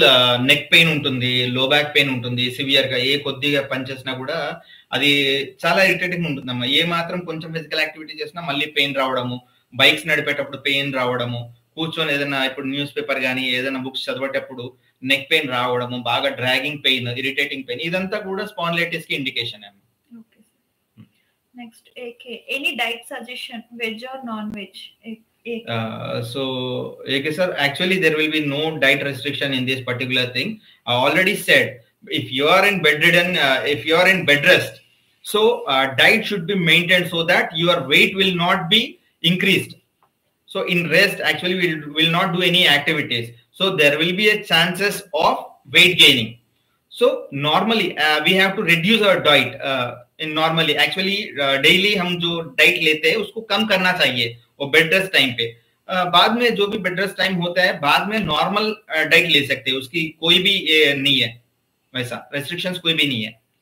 एक्सरसाइज सिटिंग में कर सकते हैं या लेट कर सकते हैं? क्वेश्चन ये कि जी आपका ये कंफर्ट के जोन में है. सो एक्सरसाइजेस बैठ के भी कर सकते और लाइंग में भी कर सकते. थोड़ी बहुत एक्सरसाइज करती है, एडवांस एक्सरसाइज रहते हैं बाद में खड़े होके जो रेसिस्टेंस एक्सरसाइज तरह बैंड्स यूज कर सकते. उसके लिए तो हम खड़े होके करने का जो एक्सरसाइज रहते हैं वो खड़े होके ही करना पड़ेगा. నెక్స్ట్ అల్వాల శ్రీనివాస్ గారు, సార్ మెనిస్కస్ సర్జరీ అయిన వాళ్ళకి ఎప్పటి నుంచి వాకింగ్ చేయొచ్చు? మెనిస్కల్ సర్జరీ అయిన తర్వాత 2 వీక్స్ నుండే మనము 2 to 3 వీక్స్ నుంచే స్లోగా వెయిట్ బేరింగ్, అది మినిమల్ చెప్పాను కదా గ్రేడింగ్ పైన ఉంటుంది. అలా అని ప్రతి ఒక్కరు నేను చెప్పినట్టుగానే 2 to 3 వీక్స్ నుంచి స్టార్ట్ చేయడానికి ఉండదు మళ్ళీ. So depending on that rare and tear మనకు చూసుకొని 2 వీక్స్ తర్వాత స్లోగా వాళ్ళకు వెయిట్ బేరింగ్ అనేది ఎప్పుడు కూడా డైరెక్ట్ గా నడవడం అనేది ఉండదు అనమాట. ఆ జాయింట్ పైన స్లోగా వెయిట్ బేరింగ్ వేయడము, స్లోగా దానిపైన వెయిట్ వేయడం అలవాటు చేస్తూ వాకర్ పైన కానీ with the help of crutches కానీ ఒక ఫిజియో మీకు పక్క నుండి అసిస్ట్ చేస్తూ ఉంటే ఆ వెయిట్ బేరింగ్ ఎక్సర్సైజెస్ అనేది ఆ పార్షల్ వెయిట్ బేరింగ్ స్టార్టింగ్ లో పార్షల్ వెయిట్ బేరింగ్ అంటాం అనమాట. అంటే కొద్దిపాటి వెయిట్ దానిపైన వేస్తూ దాన్ని అలవాటు చేయాలి. After that full weight bearing, ఆ ఫుల్ వెయిట్ బేరింగ్ తర్వాత పార్షల్ వెయిట్ బేరింగ్ అయిన తర్వాత ఫుల్ వెయిట్ బేరింగ్ అనమాట. టోటల్ వెయిట్ మీరు వేయొచ్చు అనమాట. So if you are feeling comfortable in total weight bearing అప్పుడు మీరు నడవడము, తర్వాత స్లోగా స్టెప్స్ ఎక్కడము దిగడము ప్రాక్టీస్ చేయడం, ఇది ఒక సిరీస్ అండి, స్టెప్ బై స్టెప్ చేసేటువంటి ప్రాసెస్. అలా స్టెప్ బై స్టెప్ ప్రాసెస్ చేసుకున్నప్పుడు మీకు 100% రిజల్ట్స్ బాగుంటాయండి. Okay sir. ఇంకొకటి ఏసీఎల్ అండ్ మెనిస్కస్ సర్జరీ అయిన వాళ్ళు కింద కూర్చోవచ్చా సార్? మట్టం వేసుకుని కూర్చుంటారు కదా, అట్లా కాల్ ఫోల్డ్ చేసుకుని కూర్చోవచ్చు అంటారా ఫ్యూచర్ లో? అయితే ఇక్కడ ఏంటి అంటే ఓన్లీ మెనిస్కల్ సర్జరీ జరిగింది అంటే గనక మనము ఇప్పుడు మెయిన్ ప్రాబ్లం ఏంటంటే కింద కూర్చోవచ్చా, స్క్వాటింగ్ లో కూర్చోవచ్చా. ఇప్పుడు నీ జాయింట్ కి చుట్టూ కూడా మనకి నీ జాయింట్ అనేది బైండ్ అయి ఉండడానికి మనకు medial collateral ligament, lateral collateral అంటే lateral side, medial side bands లాగా ఉంటాయి అనమాట. అంటిల్ అండ్ అన్లెస్ ఆ బ్యాండ్స్ ఏం డిస్టర్బ్ కాలేదు, ఏసీఎల్, పీసీఎల్ అని వింటూ ఉంటాం కదా, anterior cruciate ligament, posterior క్రూషియర్ ligament, medial ligament, lateral ligaments, ఇవన్నీ లిగమెంట్స్ ఏంటి అంటే నీడ్ని స్టెబిలైజ్ చేస్తూ ఉంటాయి. If it is only meniscal అప్పుడు మన కింద కూర్చొని లేవడానికి వీలుగా ఉంటుంది. బట్ ఎప్పుడైతే మనకి ఈ లిగమెంట్స్ అనేవి డిస్టర్బ్ అయ్యాయో అప్పుడు మాత్రం మనకు కింద కూర్చోవడం అవాయిడ్ చేయమనే చెప్తారండి. కింద కూర్చోవడము, ఆ తర్వాత మనం పద్మాసనంలో కూర్చోవడము, టోటల్ ఫ్లెక్స్ చేసి మీడియల్ రొటేషన్ లాటరల్ దాంట్లో మనకు చేయడం అనేది స్ట్రిక్ట్లీ అవాయిడెడ్ అండి. కొన్ని కేసెస్ లో మనం కంప్లీట్ గా కింద కూర్చోవడం అనేది అవాయిడ్ చేస్తే బెటర్ అండి, బెటర్ అది. అవును. కానీ అసలు ఎందుకు sir ACL and meniscus tear ఎక్కువ మనకి జరుగుతుంది? ఇప్పుడు ఎందుకు జరుగుతుంది అంటే నేను ఇప్పుడు చెప్పినట్టుగా మన యొక్క లైఫ్ స్టైల్ ఏదైతే ఉందో కంప్లీట్లీ మనకు ఒక ఫిజికల్ యాక్టివిటీ లేకపోవడం వల్ల మోస్ట్ ప్రాబబ్లీ ఇప్పుడు మనం స్కూల్స్ లో కూడా చూస్తున్నాం. ఇంతకు ముందు ఒక డ్రిల్ పీరియడ్ అనేది ఒకటి ఉండేదండి మనకి. సో ఈవెన్ వీక్లీ వన్స్ అయినా ఒక డ్రిల్ అనేది వాళ్ళకు ఉండేది. నవ్ డేస్ అసలు కంప్లీట్ గా ఫిజికల్ యాక్టివిటీ లేకుండా పోయింది. Starting from school age only ఇప్పుడు నవ్ డేస్ ఏమున్నా కూడా వాళ్ళు సిస్టమ్ పైన గేమ్స్ ఆడడం ఇట్లాంటివి ఉన్నాయి, కానీ ఫిజికల్ గేమ్స్ కి కంప్లీట్ దూరంగా ఉన్నారు. దానివల్ల ఏమవుతుంది అంటే బాడీ మజిల్స్ ఏవైతే ఉన్నాయో అవి రాను వీక్ అయిపోవడం వల్ల ఏమాత్రం కొద్దిపాటి ట్విస్ట్ వచ్చినా కూడా ఇంజురీస్ జరిగేటువంటి ఛాన్సెస్ ఎక్కువగా ఉంటున్నాయి అనమాట. ఏమాత్రం మనము స్ట్రెస్ తీసుకోలేకపోతున్నాం. ఇమీడియట్ ఏమాత్రం కొద్దిగా ట్విస్ట్ ఇంజురీస్ అయినా కూడా మనకి ఈ మెనిస్కల్ ఇంజురీస్, తర్వాత ఈ దీనివల్ల ఇవి జరుగుతున్నాయి అనమాట. సో ప్రాపర్ మనం ఎప్పుడైతే రెగ్యులర్ గా మన కోసం మనం ఒక 45 minutes డైలీ ఫిజికల్ యాక్టివిటీ చేస్తూ ఉంటే ఆ మజిల్ టోన్ అంటాం, మజిల్ టోన్ కానీ మజిల్ స్ట్రెంత్ కానీ మెయింటైన్ చేస్తూ ఉంటే ఇట్లాంటివి జరిగినప్పుడు అది కొంత మనకి మనం ప్రొటెక్ట్ చేసే ఛాన్సెస్ ఎక్కువగా ఉంటాయమ్మా. సో డైలీ ఎక్సర్సైజెస్ అనేది నీడెడ్ అండి. ఫిజికల్ ఎక్సర్సైజ్ అనేవి డైలీ ప్రాబ్లం ఉన్నా లేకపోయినా ఒక 45 minutes మనం దానికి కేటాయించి డైలీ ఎక్సర్సైజెస్ చేసుకుంటే ఇట్స్ బెటర్. Okay sir. ఇంకా ACL, meniscus and are PCL tear ఉన్న వాళ్ళు జిమ్ కి వెళ్ళొచ్చా సార్? ఫర్దర్ గా ఇప్పుడు అది కంప్లీట్ హీల్ అయిపోయింది, ఆ ఫిజియోథెరపీ కంప్లీట్ గా తీసుకున్న తర్వాత కంప్లీట్ హీల్ అయిపోయింది అన్న తర్వాత వాళ్ళు రెగ్యులర్ గా జిమ్ కి వెళ్ళొచ్చు, థ్రెడ్మిల్ చేయొచ్చు, సైక్లింగ్ అనేవి చేయొచ్చు, స్విమ్మింగ్ చేయొచ్చు. ఎటువంటి ప్రాబ్లం అనేది ఉంటుందమ్మా, ఉండదు. ఎప్పుడు అంటిల్ మళ్ళీ ఏజ్ ఫర్దర్ గా మనకు ప్రాబ్లం అవుతుంది ఆఫ్టర్ 35+, 40+, మనకి ఎప్పుడన్నా ప్రాబ్లం అనిపిస్తుంది అంటే మళ్ళీ రెగ్యులర్ గా స్ట్రెంథనింగ్ చేసుకుంటూ ఉంటే బెటర్. మీకు ఇప్పుడు ఏవైతే సెషన్ లో మీకు ఇప్పుడు ఈ పీరియడ్ లో ఏవైతే ఎక్సర్సైజెస్ చూపెట్టారో అవి మీరు రెగ్యులర్ గా చేసుకుంటూ ఉంటే కూడా అది చాలా బెటర్ అమ్మా. సో జిమ్ కి మాత్రం వెళ్ళడానికి ఎటువంటి రెస్ట్రిక్షన్స్ లేవు, జిమ్ కి వెళ్ళొచ్చు. అండ్ జిమ్ లో వెళ్ళినప్పుడు క్వాడ్స్ అని చెప్పిస్తారు, క్వాడ్స్ టేబుల్ అనేది ఒకటి ఉంటుంది. ఫుడ్ దగ్గర వెయిట్ వేసి లేపడం అనేది ఒకటి ఉంటుంది. అది హెవీ వెయిట్ వేసి లేపడం అనేది కొంచెం అదొకటి చూసుకొని, తర్వాత లోవర్ లింబ్ కొంచెం హెవీ వెయిట్స్ వేసుకొని షోల్డర్స్ తో లేపేటువంటి, షోల్డర్స్ పైన హెవీ వెయిట్స్ లేసి స్క్వాట్స్ చేసేటువంటి ఎక్సర్సైజెస్ ఉంటాయి. అట్లాంటి వాటికి వెళ్ళకుండా అంటే నీ జాయింట్ ని ఓవర్లోడ్ చేయకుండా ఉండే ఏ ఎక్సర్సైజెస్ అయినా జిమ్ లో మనం చేసుకోవచ్చు. Okay sir. అల్వాల శ్రీనివాస్ గారు, సార్ మీ క్లినిక్ అడ్రస్ చెప్పండి. సార్ అడ్రస్ మేము డిస్క్రిప్షన్ లో పెడతామండి, మీరు సార్ తో కాంటాక్ట్ అయ్యి మీరు సార్ తో కమ్యూనికేట్ చేయొచ్చు. అల్వాల్ గారు, శ్రీనివాస్ గారు. సో ఇంకా ఏమైనా డౌట్స్ ఉన్నాయా అండి? మీరు నాకు కామెంట్ సెక్షన్ లో పెట్టొచ్చు. యాక్చువల్లీ మనం చాలా డిస్కస్ చేసాము, చాలా మంది వాళ్ళకి డౌట్స్ ఉన్నవన్నీ క్లారిఫై చేసుకున్నారు అనుకుంటున్నాం సార్. బట్ మాక్సిమం ఈ ఏసీఎల్, మెనిస్కస్ టేర్ సర్జరీస్ వాళ్ళకి మాత్రము ఈ ఫిజియోథెరపీ సెషన్స్ అనేది ఇంపార్టెంట్ అని మీరు చెప్తున్నారు. చాలా ఇంపార్టెంట్ అండి, చాలా ఇంపార్టెంట్, చాలా క్రూషియల్ అన్నమాట. ఎందుకంటే ఫర్దర్ గా మన యొక్క ఫిజికల్ యాక్టివిటీస్ లో ఎటువంటి ఇబ్బందులు రావద్దు అంటే నార్మల్ లైఫ్ లో మనకి ఎటువంటి ఇబ్బందులు రాకుండా ఉండడానికి మనం ఖచ్చితంగా ఫిజియోథెరపీకి వెళ్ళాల్సిందే. ఇంట్లో కూడా మనము అదే ఫిజియోథెరపీ ఎక్సర్సైజెస్ చేసుకోవచ్చు, కంటిన్యూ చేసుకోవచ్చు అమ్మా, కంటిన్యూ చేసుకోవచ్చు. ఏవైతే ఎక్సర్సైజెస్ ఉన్నాయో నార్మల్ ఫిజికల్ యాక్టివిటీస్ డైలీ ఒక 45 minutes చేయడం ఏం తప్పు లేదు. సో అప్పర్ లిమ్, లోవర్ లిమ్, వేస్ట్ కి సంబంధించినటువంటి సింపుల్ ఎక్సర్సైజెస్ ఏవైనా కూడా మనము డైలీ మినిమం ఒక హాఫ్ అన్ అవర్ అయినా మన కోసం మనం టైం స్పెండ్ చేసుకుంటే ఇట్లాంటివి జరగకుండా మనం ప్రివెంట్ చేసుకోవచ్చు అమ్మా. రెగ్యులర్ గా 1 hour సరిపోతుంది అంటారా సార్? హాఫ్ అన్ అవర్ అయినా డైలీ ఒక హాఫ్ అన్ అవర్ కేటాయించినా సరిపోతుందమ్మా ఫిజికల్ యాక్టివిటీస్‌కి ఎంతో కొంత. లేదు ఇప్పుడు ఏరోబిక్స్ అంటా ఉంటాం. ఇప్పుడు మనకు జిమ్‌కెళ్తే కార్డియో అంటా ఉంటాం. ఈ కార్డియోలో గూడా థ్రెడ్‌మిల్స్ చేసుకోవడము, థ్రెడ్‌మిల్స్ గానీ, సైక్లింగ్ గానీ, లేదా వీలైతే weekly once swimming. Swimming is the best. Cycling and swimming అనేది చాలా బెస్ట్ ఎక్సర్‌సైజెస్ అండి అన్నిట్లోకెల్లా. సో, నార్మల్‌గా మనకి ఎటువంటి ప్రాబ్లమ్ లేదు అనుకున్నప్పుడు ఈవెన్ సైక్లింగ్ గానీ, స్విమ్మింగ్ గానీ ఇలా ఎళ్ళడం అనేది చాలా ఇంపార్టెంట్ అండి. ఇవి చేసుకుంటే ఎటువంటి ప్రాబ్లమ్స్ రాదు. నౌఎడేస్ నేను కొన్ని రేర్‌గా కొన్ని కేసెస్ వింటూ ఉన్నానన్నమాట. ఈవెన్ సైక్లింగ్ చేయడానికి కూడా వాళ్ళ లెగ్స్ వాళ్ళకి సపోర్ట్ చేయట్లేదు. సివియర్ షివరింగ్ అనేది వస్తుంది. అంటే దాన్ని బట్టి మనము ఫిజికల్ యాక్టివిటీస్‌కి ఎంత దూరంగా ఉన్నామో, మన మజిల్స్ ఎంత వీక్ అయిపోయామో అనేది చూస్తూ ఉంటామన్నమాట. ఇప్పుడు మీన్‌వైల్ ఈ ట్రీట్మెంట్ ఇచ్చేటప్పుడు గూడా రిపిటేషన్స్ ఒక 15-20 రిపిటేషన్స్ ఇచ్చేసరికి మజిల్స్ లో షివరింగ్ అనేది కనిపిస్తుంది. Even in young age patients also. ఇదంతా కూడా ఎందుకు జరుగుతుంది అంటే ల్యాక్ ఆఫ్ ప్రాపర్ ఎక్సర్సైజెస్ లేకపోవడం వల్ల, మజిల్స్ అనేవి వీక్నెస్ ఉండడం వల్ల ఈ యొక్క మజిల్ షివరింగ్స్ అన్ని ఇవన్నీ కూడా మనం ఫీల్ అవ్వడం జరుగుతుందమ్మా. एक टाइम में कितनी एक्सरसाइज करनी होती है? एक सर जी, मैं जो आपका प्रीवियस एक वीडियो है उसमें एक एक्सरसाइजेस कितने रिपिटेशंस करना है, कितने बार करना है, पूरी एक डिटेल वीडियो है. आप वो वीडियो देखे तो आपको जानकारी डेफिनेटली मिलेगा एके जी. ठीक है. So వినోద కుమారి sir, ACL screws bio observable వేశారు. నాకు అడ్వాంటేజెస్ అండ్ డిసడ్వాంటేజెస్ చెప్పండి. Bio observable screws. ఇప్పుడు ఇక్కడ మీకు దాంట్లోనే క్లియర్ గా తెలుస్తుందండి. బయో అబ్జార్బబుల్, బయో అంటే లైఫ్ అండి మనకి, అబ్జార్బుల్ అంటే మన జాయింట్స్ లో ఏదైతే ఉంటుందో, మన జాయింట్స్ లో ఆటోమేటిక్ గా ఏదైనా పార్టికల్ వేస్తున్నారు అంటే అది మన బయో రిలేటెడే వేస్తారండి. ఇప్పుడు టైటానియం కానీ ఇట్లాంటివన్నీ కొన్ని ఇప్పుడు అబ్జార్బల్ స్క్రూస్ అంటే వాటంతట అవి అబ్జార్బ్ అయిపోతాయండి. ఫర్దర్ గా ఎటువంటి ప్రాబ్లమ్స్ ఉండదు. కొన్ని ఏంటంటే కొన్ని వైరింగ్స్ అట్లాంటివి కొన్ని వేస్తూ ఉంటారు కొన్ని ఇంజురీస్ లో. వైరింగ్స్ అని, ప్లేట్స్ అని కొన్ని తీసే ఉంటాయి, రిమూవబుల్ ఉంటాయి. మేజర్ జాయింట్స్ లో కొన్ని రిమూవబుల్ ఉంటాయి, కొన్ని రిమూవబుల్ ఉండవు. సో ఇప్పుడు మీరు చెప్తున్నటువంటిది కంప్లీట్లీ అబ్జార్బుల్ అండి. అవి తీసేటువంటి పరిస్థితి ఏమి ఉండదు. సో అవి వాటంతట అవే బాడీలో అబ్జర్వ్ అయిపోయే ఛాన్సెస్ ఉంటాయి. కాబట్టి దానికి మీరు టెన్షన్ పడాల్సింది ఏం లేదండి. యాక్చువల్లీ నాకు కూడా వేశారు సార్, అబ్జర్వబుల్ స్క్రూ ఒకటి వేశారు, అంటే డిగ్రేడ్ అయ్యే స్క్రూ వేశారు, and also non degradable screw వేశారు.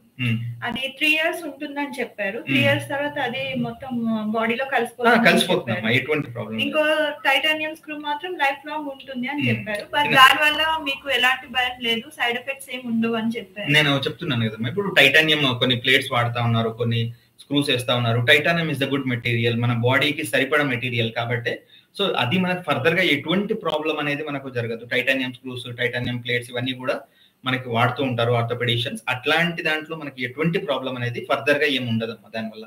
Okay sir. ఓకే అమ్మా.